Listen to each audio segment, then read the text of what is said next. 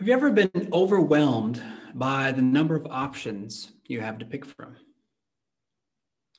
We all want to have a choice, but there are times where we realize that sometimes we don't want too many choices. And if we get too many choices, it can be too much to deal with. You go to an American grocery store for rice, you don't just have rice there. You've got 50 different options. You've got different grains. You got different sizes. You got different price points. Some of them are on sale. Others you can use a coupon for, but to do that, you have to buy 2 of them. And then there's a rewards number you can enter for more money. But if you buy that on Tuesday, then you get double rewards on that day. Now, you'd think that something like buying rice would be easy, but even that can be difficult. It can be an intimidating choice, especially the first time you go to that grocery store for rice. See, there's so many things that we need to consider and weigh when we're making a choice. And then we're supposed to be applying that, in the case of rice, to 50 different options. We don't really like making choices like these. We get nervous we're going to make the wrong choice. And it's especially nerve-wracking if we know that we're buying it for somebody else and that person is going to be pretty particular that we need to buy exactly the right kind. I'm not saying that's how I feel when I go to the grocery store. My wife is very gracious. But sometimes there are situations like that, and it's nerve-wracking to have to make that kind of choice because you have to make sure you make the right one. Well, we can feel something similar when we step into the American spiritual marketplace. Not only are there in America so many different religions and spiritualities out there, but even just within the Christian section of spiritualities, there are so many different versions of Christianity that are being offered to us. There are more than 200 denominations of Christianity just here in the US, along with tens of thousands of other churches who are not affiliated with any denomination. Alongside these churches, there are countless Christian books, Christian websites, all of which claim the name of Christ. And when you look closer at these options that are all out there, what you see is that they're not all the same. There are actually a lot of differences between them. There are all kinds of different beliefs out there, different ways that these different versions of Christianity are responding even to basic questions like, who is Jesus? Who is God? Who are we? What are we here to do? And I think for a lot of us, it's confusing. We wonder, okay, which one's right? Which one's wrong? And it can be a challenge to our faith, really. Because once you realize the sheer diversity of Christianity, or what people call Christianity, in terms of the people who identify as Christians, what tends to happen is that you start to question whether you really know the Bible and whether you really are going to a good church or a bad church. Maybe even whether you're really a Christian. There are all these different beliefs out there, Christian beliefs about these things. And so what tends to happen is that this kind of fog starts to set in and you're just not sure where you are or where you're heading or what you need. Maybe you're in a season like that, even today, where you're starting to question and doubt some of the things that you've been taught about Christianity. Perhaps you're someone who's gone through this in the past. Sometimes it's something that many of us go through. You might be somebody who is going to go through this in the coming years. It's quite common for Christians to have a time of uncertainty in their faith, of doubt. But you need to know this particular fact. God always takes care of his children. When God puts you into that fog, when he leads you into that spiritual fog, he is still there with you. And he is going to lead you out of it. He doesn't abandon you in there. No, he gives you his word and his spirit, if you're his child, guide you through it. He is there with you, and he will see you through to the other side until you get to that new place of spiritual clarity and understanding in your faith. We are never alone in the fog as God's people. He is with us. And if we will listen to his voice, he will lead us out of the fog and into a place of clarity and confidence in our faith. This is what we're going to see in God's word this morning. We're going to see how this plays out with respect to two different kinds of doubt that Christians often experience at some point in their walk with Christ. So let's pray that God would use his word this morning to teach and encourage us and to show us that way forward. Let's pray.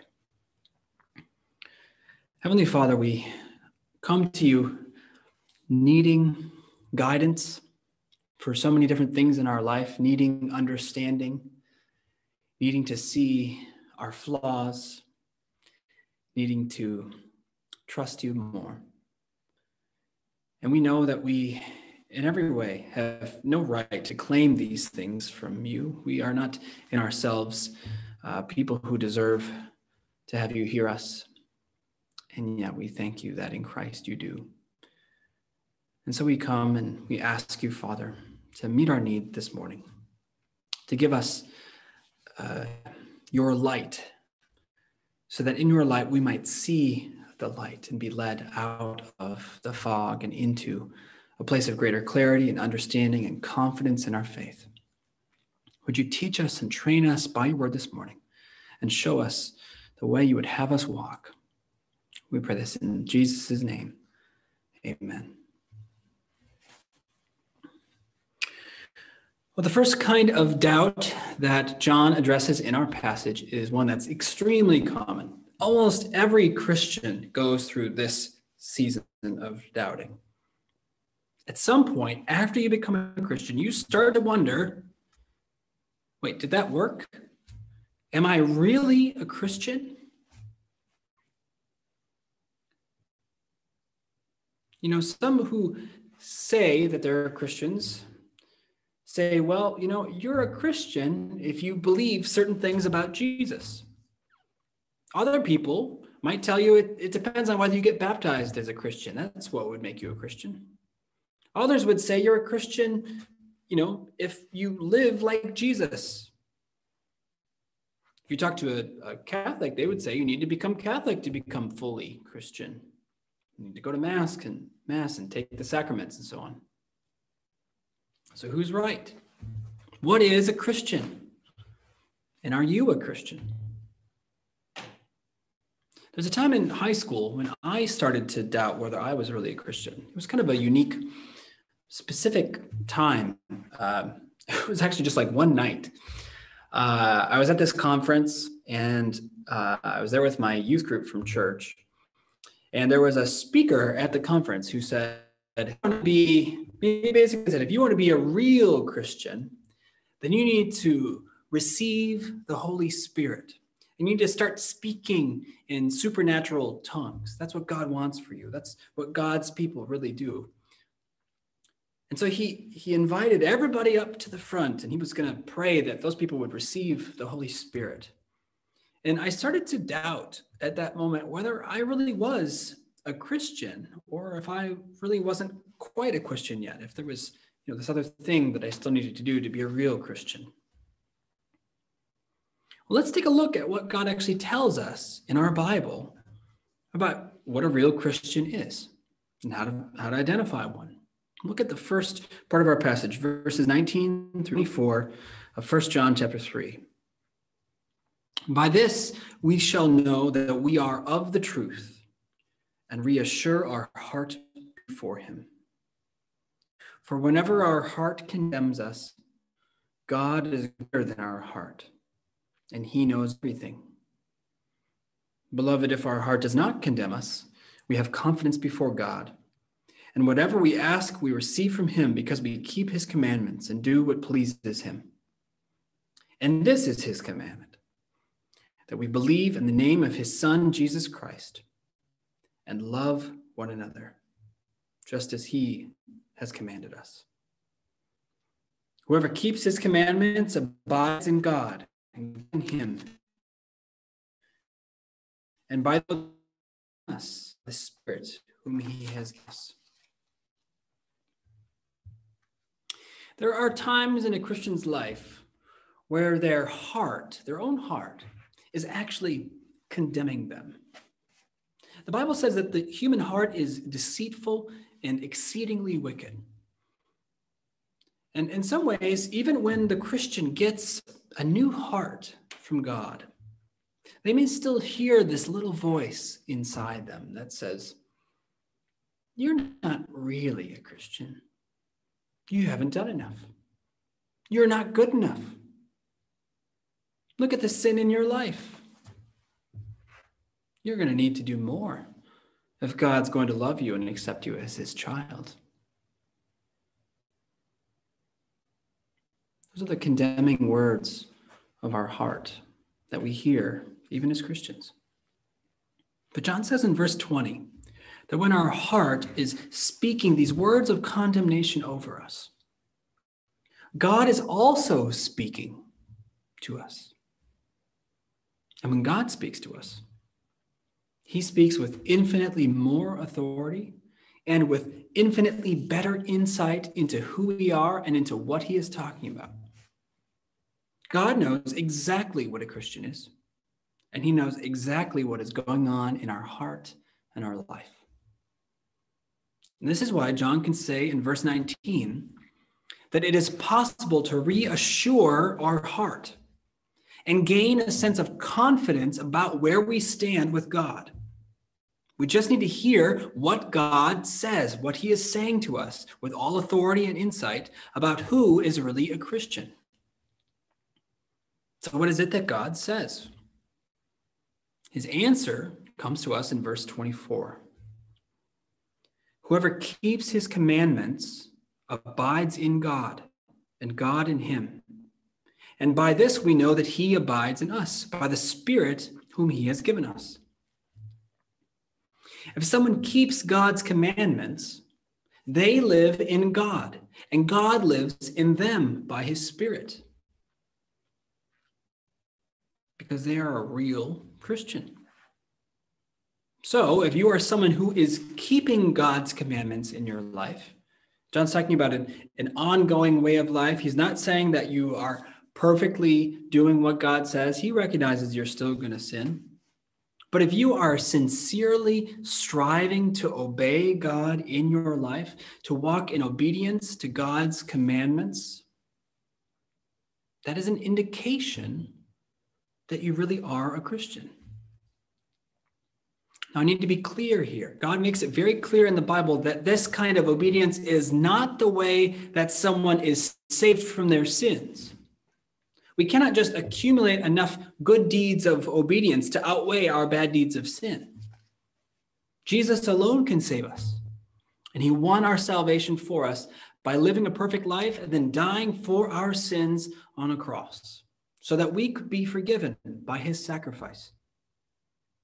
God says in Ephesians 2:8-9, "For by grace you have been saved through faith. And this is not your own doing. It is the gift of God, not a result of works, so that no one may boast." Now, it is absolutely critical that you understand that your good works cannot save you. That is a key message of the Bible. Only Jesus' good work at the cross can save you. And if you put your faith in him, trusting him as your Savior and as your Lord, then you will be united to him in a wonderful and mysterious way that will allow your sins to be transferred to him so that his atoning sacrifice pays for those sins. And at the same time, his righteousness becomes yours. And you really are this person who is righteous because you are in Christ and united to him. All that happens by putting faith in Jesus Christ, not by doing good work. This is how people are saved, through Jesus, not by their own obedience. And yet at the same time, the Bible says very clearly, here and elsewhere, that if you do put your faith in Jesus like this, then you will start making changes to how you live. If you're a real Christian, you will want to obey God. You will try to obey God. And over time, you will learn to obey God more and more in your life. You'll change. But John says something important here. He says that if you have this desire to obey God, and if you are trying to obey God, not because you're trying to save yourself, but because Jesus has saved you and you're so grateful to God, this is evidence that you really are a Christian. He says, by this we know that he abides in us. It's by the Spirit, he says. Only the Holy Spirit is powerful enough to work this kind of transformation in someone, to turn them from a rebellious sinner who doesn't want to live in God's way into an obedient saint who is striving to live according to God's commands. That kind of transformation can only happen by the power of the Holy Spirit. And it is only in Christians that the Holy Spirit works this transformation. So what is it specifically that you should be looking for to figure out whether you are a Christian? And hopefully then reassure your heart. In verse 23, God summarizes the basic commandment that true Christians obey. And this is his commandment, that we believe in the name of his Son, Jesus Christ, and love one another, just as he has commanded us. A Christian is someone who trusts in Jesus and therefore seeks to obey his commands, which really are encapsulated in his command to love God and to love others. Their faith in Jesus is real, and so it leads them to really trust Jesus and to really respond to his commands by taking real action. They start to love others. They start to do this better and better over time in their life. They grow into the love of Christ. That's what a Christian does. When someone is living in God, when God is living in that person by his Spirit, they are being transformed into a more perfect picture of Jesus Christ. And if that's happening in your life, that's evidence that you're a Christian. If you believe that Jesus, and that's the thing, there's two things here, two elements to this command. It's not just the love that John mentioned. He also mentions faith here. Two parts. If you believe that Jesus is God's own Son, that he is the Christ who saved you by dying for your sins on the cross, that he rose again as the Lord whom you need to obey, if you believe that, trust in Jesus. And if that trust in Jesus is playing itself in your life, out in your life as you are trying to follow Jesus, so you're learning to love others, John says, don't let your heart condemn you then. Because your transformed life is evidence that you really are a Christian. And you should take comfort in that. God wants you to feel a sense of assurance and security in your faith. That God has already begun a good work in you, that you can rejoice over that and praise him for that. And that because he's already begun that good work in you, he is going to keep working in you until you die or Jesus returns. God doesn't want you to be worried and anxious all the time about your status with him if you're a Christian. Now, obviously, you can't stop following Jesus. You need to keep living in faith. But if you are living out a life of Christian love, not perfectly, but you're striving for it and you're walking in that, and if your trust at the same time is in Jesus Christ, in the fact that he saved you, not that you're saving yourself by these good works, then you don't need to be worried about your salvation.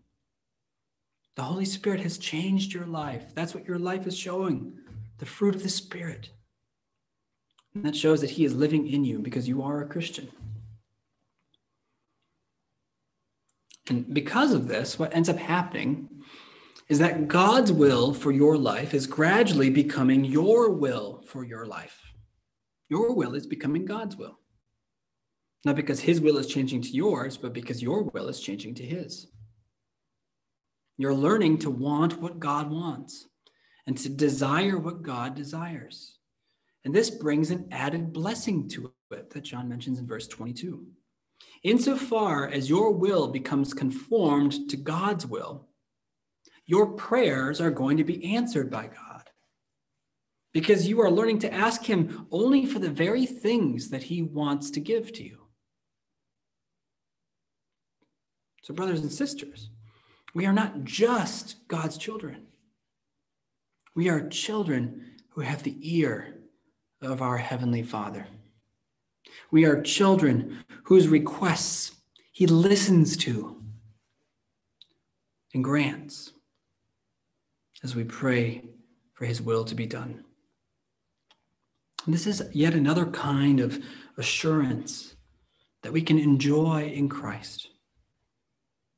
To know that we are not only God's child, but that we are a child who has God's ear. We can go to him in prayer at any time, and he will listen to us. On the other hand, though, if your trust is not in Jesus, or if you are complacent and indifferent about Jesus' command to love others, if you don't really care and you're not really working toward that, you're just prioritizing other things, you should be concerned about your spiritual status. It's time to examine whether you really are in Christ as a real Christian.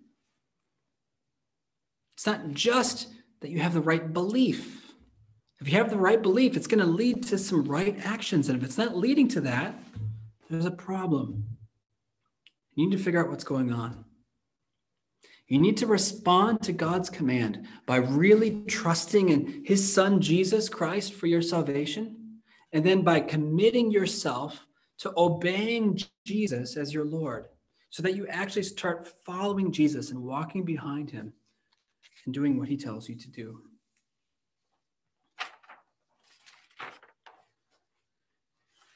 In the second half of our passage, John helps us navigate a second kind of doubt. At some point in our walk with Christ, most of us start to ask ourselves a different kind of question. We start to wonder, is my version of Christianity that I practice the right one? Oftentimes, it happens when you first get that sense of how many options there are out there that you could try, how many versions of Christianity are available.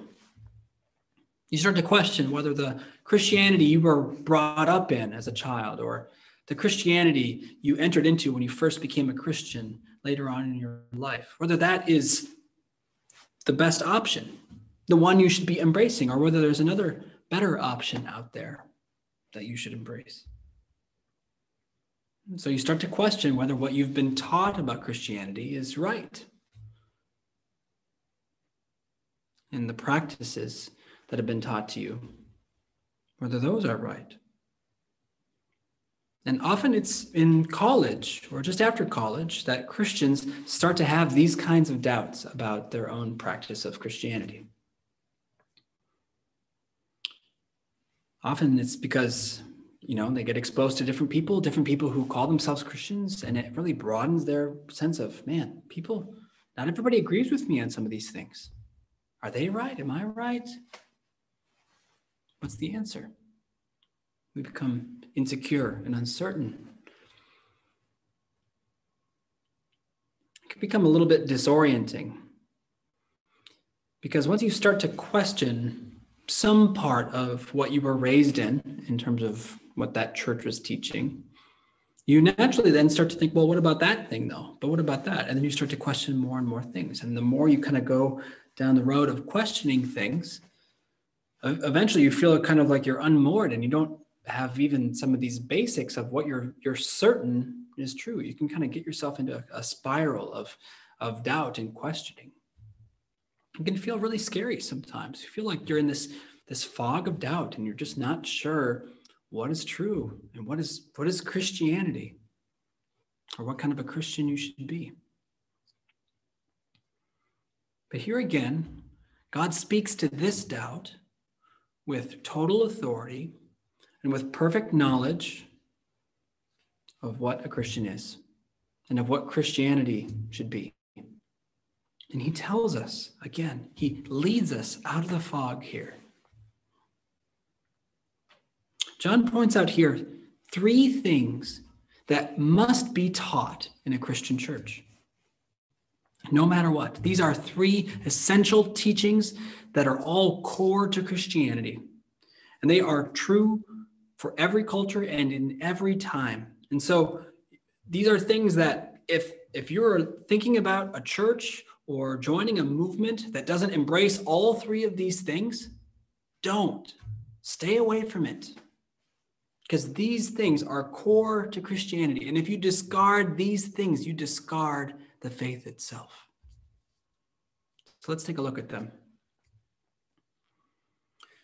As a bit of background here, it's important to know for 1 John, he's writing to these churches that, where these Christians are aware of some different teaching that's been going on that Christians have been giving. There's some false teaching, really, that they've been hearing about. There were these false teachers that were in their church spreading some different ideas about Christianity. These teachers, they claimed to have superior insight into the Bible. They claimed to be the experts.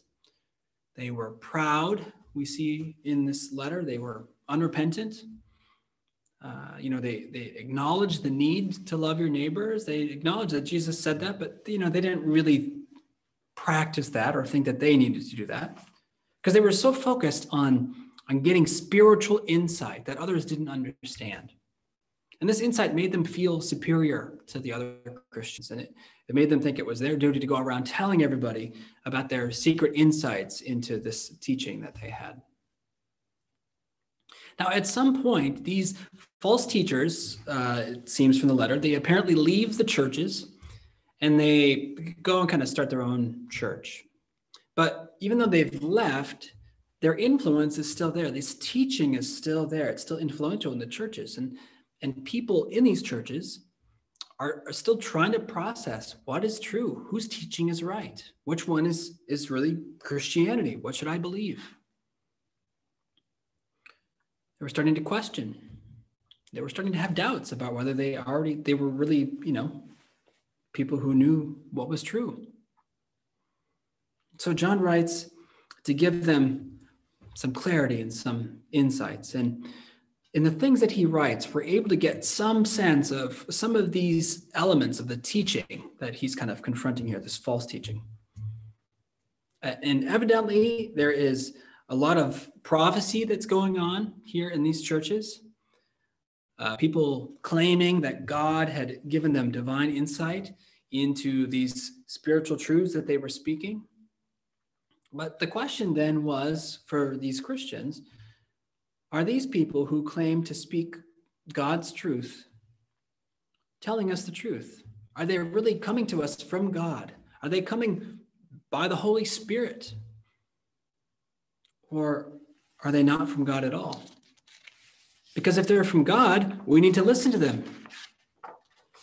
And if they're not, we need to not listen to them.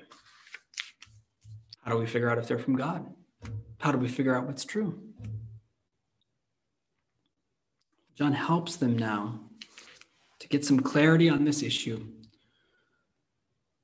And he says that these teachers that were going around teaching this, they were not being inspired by the Holy Spirit because their teaching was contradicting 3 non-negotiable beliefs of Christianity.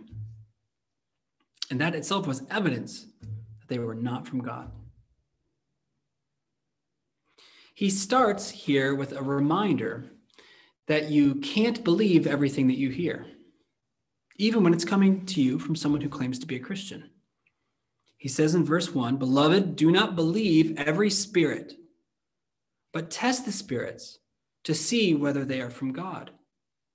For many false prophets have gone out into the world. Don't just embrace what people tell you.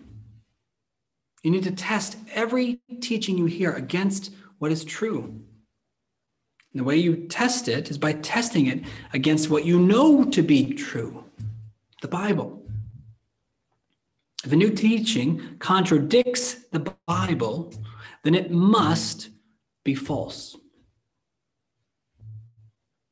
And John now applies this principle of how to test a spirit or test a teaching to this particular teaching that was being held or promoted in these churches. And in the process, he points out 3 non-negotiable beliefs that are part of Christianity that we just can't jettison. And those are ones that we need to be able to recognize and hold on to too. So let's take a look at those. The first 2 of them we find here in verse 2. Take a look at that. By this you know the Spirit of God. Every spirit that confesses that Jesus Christ has come in the flesh is from God. So, non-negotiable belief number 1. Christianity claims that Jesus was fully human. Jesus says that John says that if a prophetic spirit is leading someone to confess that Jesus Christ has come in the flesh, in human flesh, that is, then that spirit is from God. But he's not really saying that in itself. He's using that to set up his point in verse 3. He's not saying anybody who says Jesus has come in the flesh is somebody you should believe in anything that they say. His point is to prove the flip side of this, that if somebody claims that Jesus did not come in the flesh, that he wasn't really human, then they are not speaking God's message. Because this belief in the humanity of Jesus is an absolute non-negotiable when it comes to Christianity. It's something we can't discard. Now, in our day, it's not controversial to claim that Jesus was fully human. But in John's day, this was controversial. There was a heretical movement in the area called Docetism. It comes from the Greek word for to seem. And this movement taught that Jesus was not really a human being. He only appeared to be a human being. It appears that these false teachers had embraced this teaching, Docetism. That's why John mentions the full humanity of Christ here in this passage. He says that because they are rejecting the full humanity of Christ, this is a false teaching. It is heretical. Because Christianity teaches the full humanity of Jesus, that Jesus was 100% human, as human as you are. And this is something that was later codified in the Nicene Creed of 325. It's long been held to be a part of Orthodox Christianity, something that every true Christian upholds. And it's more important than you might think.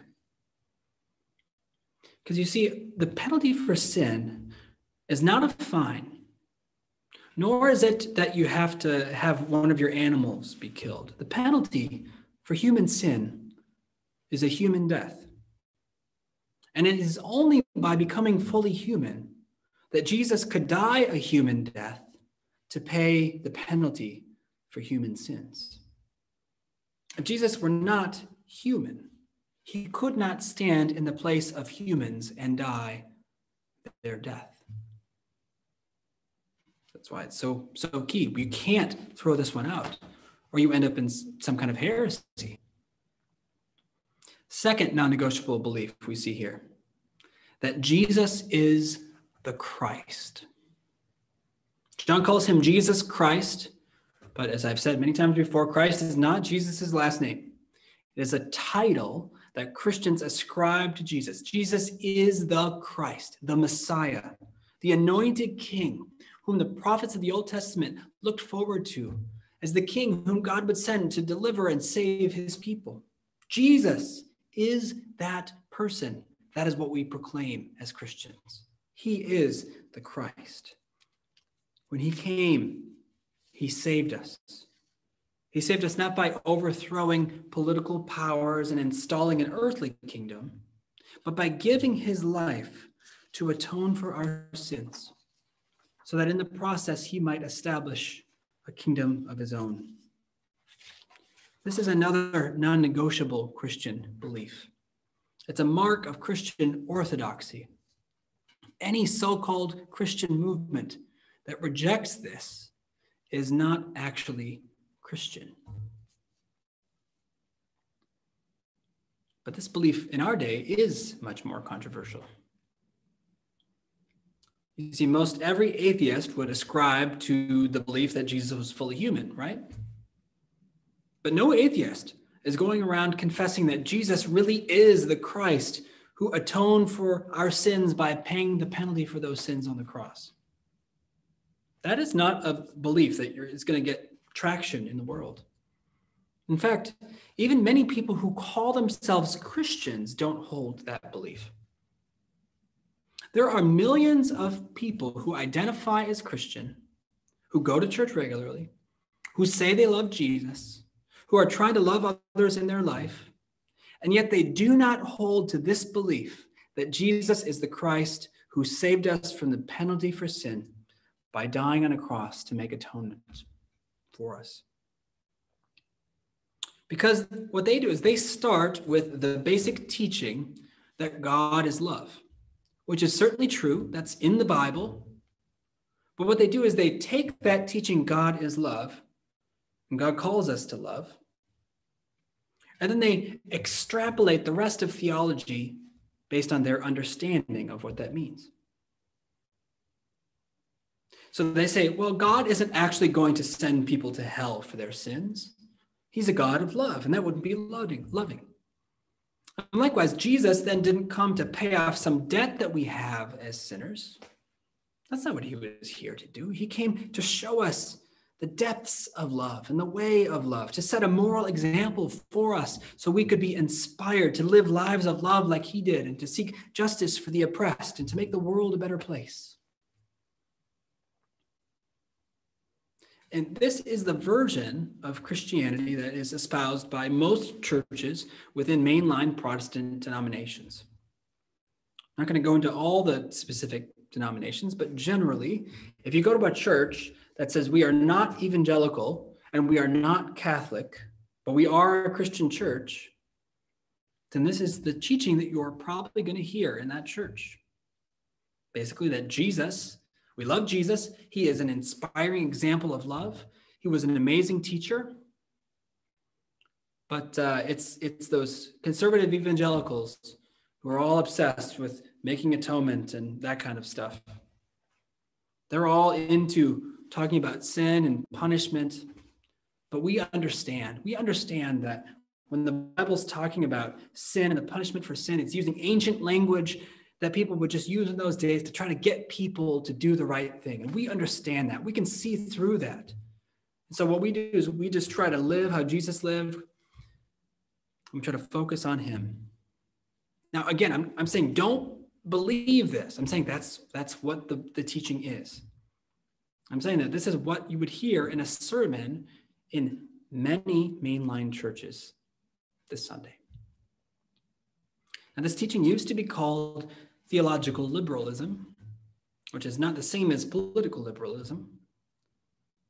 For a while, this teaching was embraced by a movement called the Emergent Church and by popular teachers like Rob Bell. Maybe you've heard of him. More recently, it's been embraced by a new movement called Progressive Christianity, which includes popular authors like Jen Hatmaker and the late Rachel Held Evans. But I want to be clear, this is not true Christianity.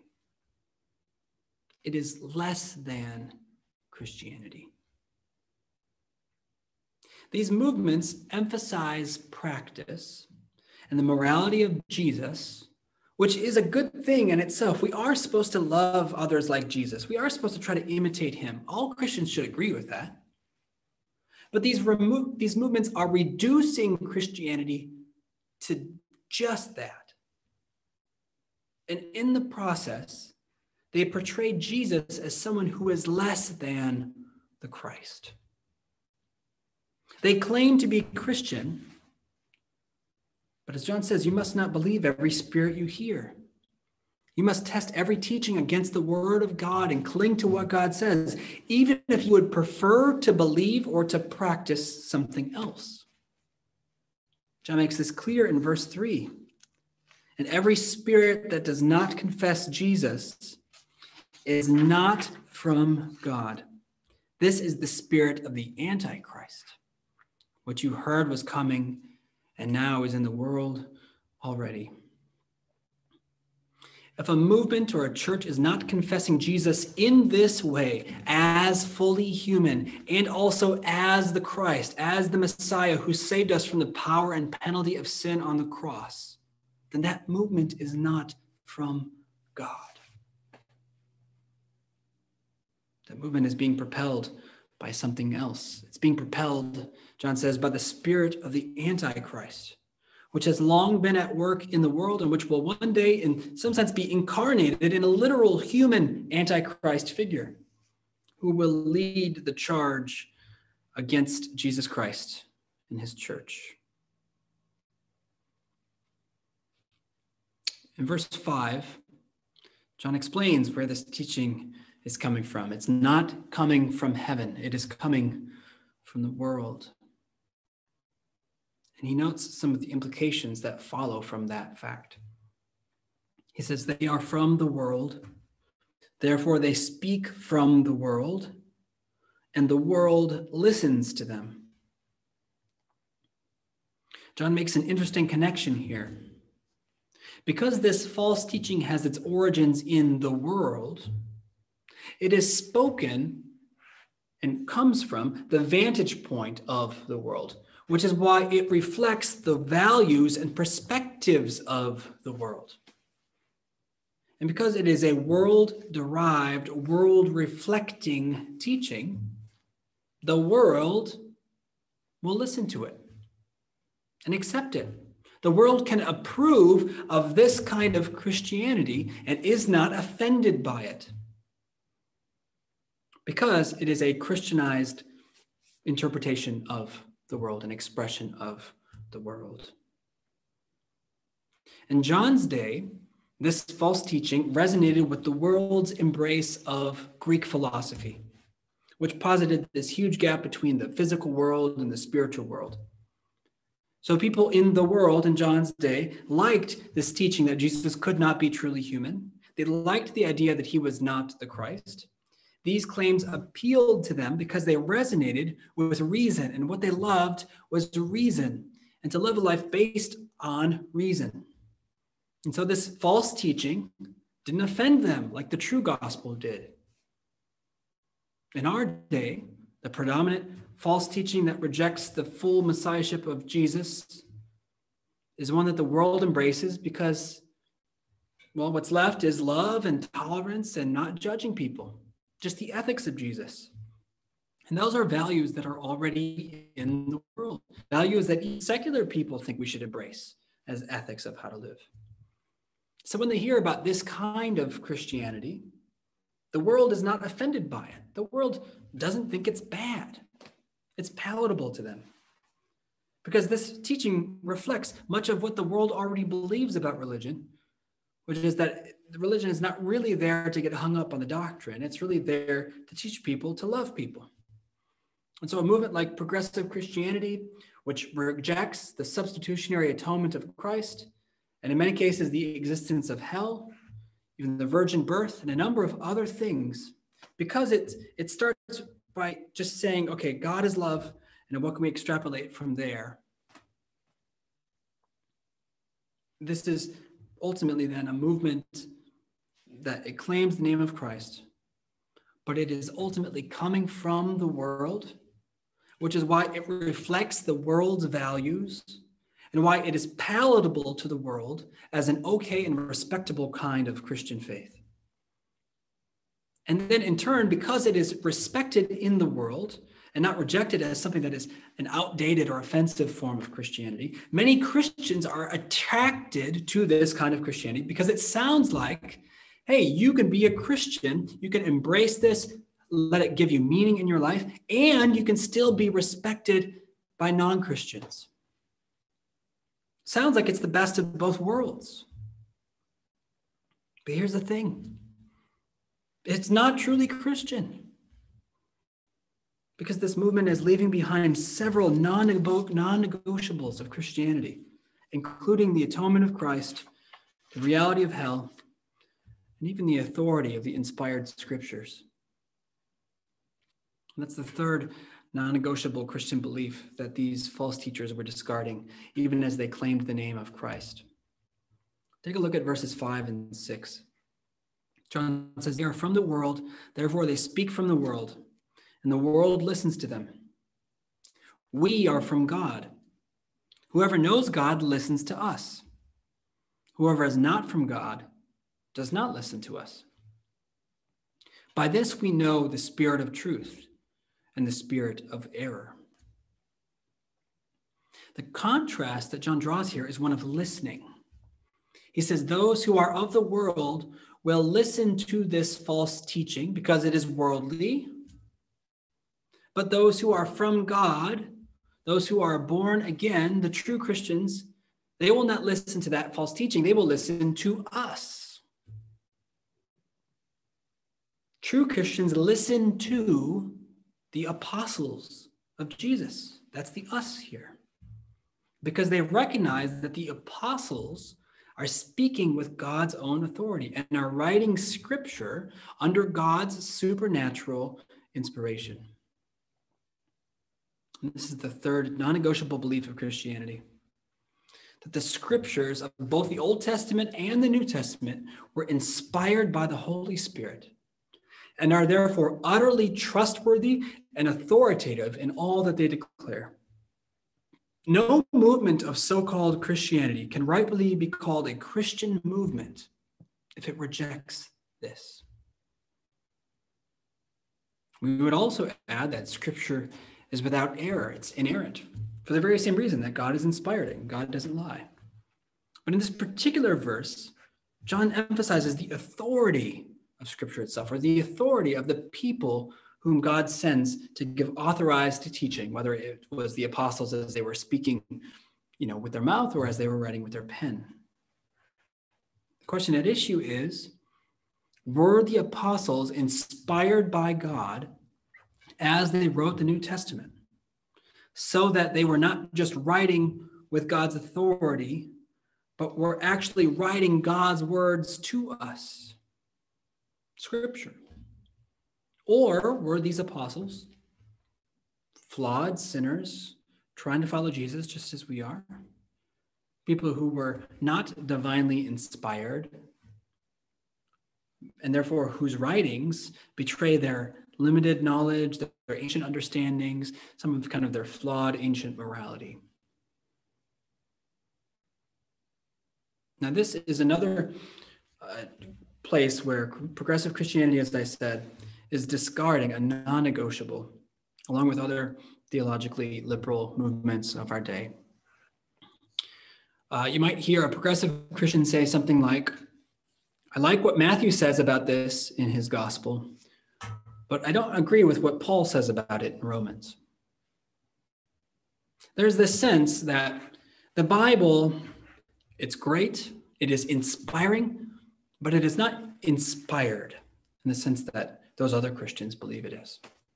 That the Bible is helpful, it's good, but it's something that we can improve upon by incorporating some of our more enlightened, more modern beliefs about morality and truth. And this approach to the Bible is why progressive Christianity can reject the Bible's teaching that homosexuality is a sin. There's this assumption that sometimes the Bible gets it wrong. And so we can't treat it as the absolute authority, even on issues of morality, because it's written by sinners. Instead, they say it's our sense of what Christ's love is that is the real authority. And so even other parts of the New Testament or verses in the New Testament We can reject them when they do not resonate with what we consider to be love. But true Christianity holds that the Bible is utterly authoritative in all that it declares, and that no part of it can be rejected, even if you disagree with that part or even find it offensive, because it is God's own inspired word, and it has authority over you. You are not the authority over the Bible. The Bible is the authority over you, because the Bible is God's word and he is the authority. This is a non-negotiable Christian belief.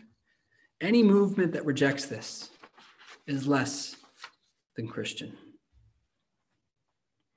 So you must not join any church that rejects the full humanity of Jesus or the full messiahship of Jesus, that he died on the cross to save us from our sins, or the full authority of the Bible as the inspired and authoritative word of God. Even if it seems like it's a great church, even if you'd like the people there, those are not your primary criteria that you should use to assess whether you should be a part of that church. It's not just about what you like or where you feel comfortable. There are so many versions of Christianity that are available in our culture to us, but a good number of them we need to reject out of hand because they don't hold to these non-negotiables of Christianity. At the very least, you need to make sure that you attend a church that lifts up the Bible as the inspired, inerrant, and word of God, and that lifts up Jesus as the Son of God who became human to save us by dying for our sins on a cross and then rose from the dead. Those need to be your non-negotiables as you're thinking about what to believe and what to associate yourself with. Don't believe every spirit.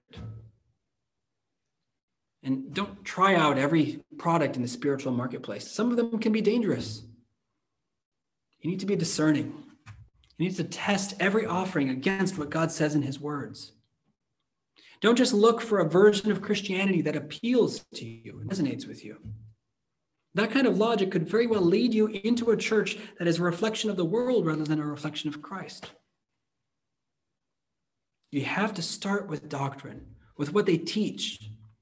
If a church or a Christian movement is rejecting one of these non-negotiable Christian beliefs, stay away from it. It's not good for you.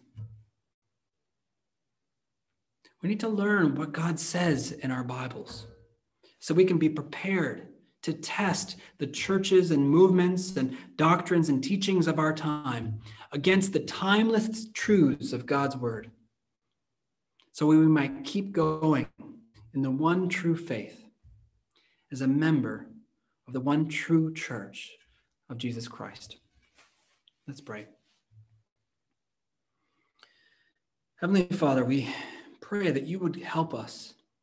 Those of us who are in some kind of spiritual fog right now, we're dealing with doubts of one kind or another, confusion in our life, we're questioning things. We pray that you would lead us out of the fog, that you would hold our hand and walk us through it, leading us by your Spirit and by your word into what is true and right and something we can build our life upon. I pray that you would protect all of us from false teaching. Let us not embrace that or let that into our life, but be able to discern where it contradicts the scriptures. And help us to really savor and enjoy these non-negotiable truths of Christianity. Help us to understand why they're so important so we can champion them fully and not go anywhere near any kind of teaching that says that they're not true. We know that you are the one who is going to build your church, that the gates of hell cannot prevail against it. And so we praise you for that, for your ability to preserve your church through every wind of false teaching and doctrine that might go around it, that you keep your people faithful. And we pray that you would help us to be faithful to you, to walk in the truth that you reveal in your word, that in your light we might see the light and find our way in the way of love toward Christ. We pray this in Jesus' name. Amen.